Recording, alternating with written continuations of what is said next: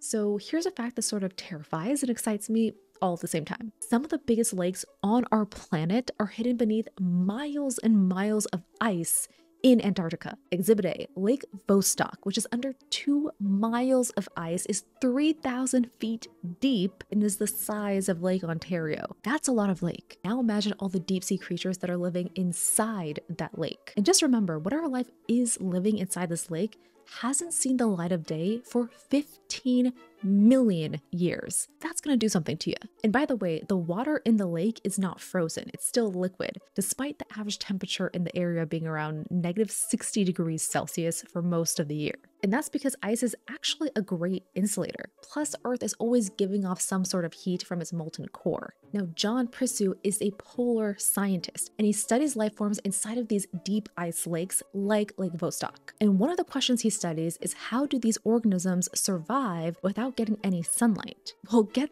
this. Remember our old friend dark oxygen, aka doxygen?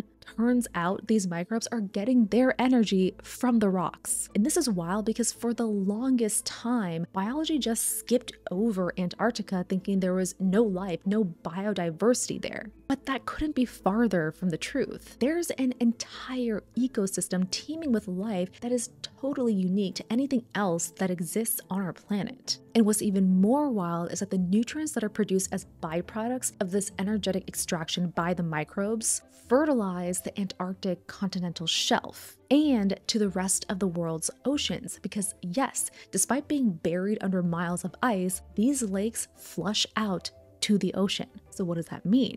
It means we have this gigantic hidden ecosystem that is potentially shaping the rest of the planet with its water and unique biodiversity, and the study of how this is influencing the rest of the Earth has just begun. What's really interesting is that John collaborated with NASA to see if Jupiter's moon Europa has water on it. John's assessment was that the environment on Europa was very similar to Antarctica. So it's entirely possible that Europa also has massive lakes that are just hidden underneath miles and miles of ice. If you like these types of stories, then give us a follow everywhere at Teal Science.